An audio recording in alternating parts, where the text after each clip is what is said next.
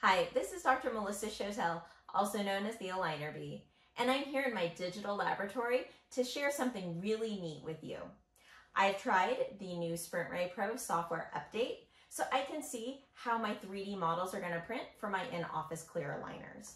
As an orthodontist, I print a ton of clear aligner models every week to create my own in-office aligners. And I've utilized the SprintRay Pro 3D printer because of the large build platform.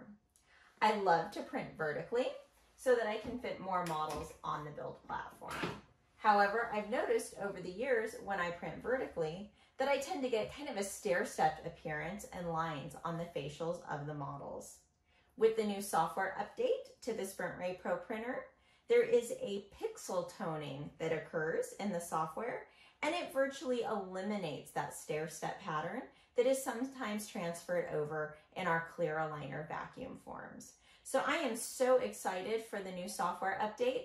I'm going to go over to my wash station and clean up these models so that we can take a look at them on the bench top.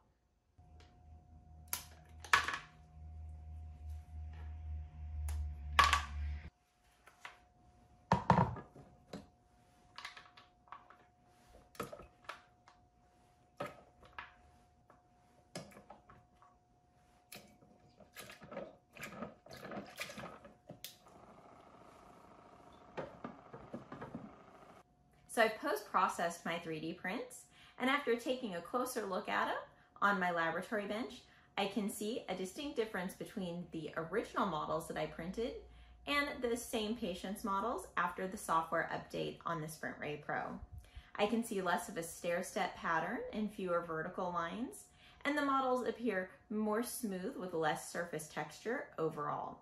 I can also see more definitions around the attachments that I'm placing on the teeth. So overall, a fantastic update from SprintRay Pro. I'm excited as I print more and more clear aligner models to see how this will appear in my vacuum forms. For now, this is Dr. Melissa Chotel. Follow me at Aligner Bee.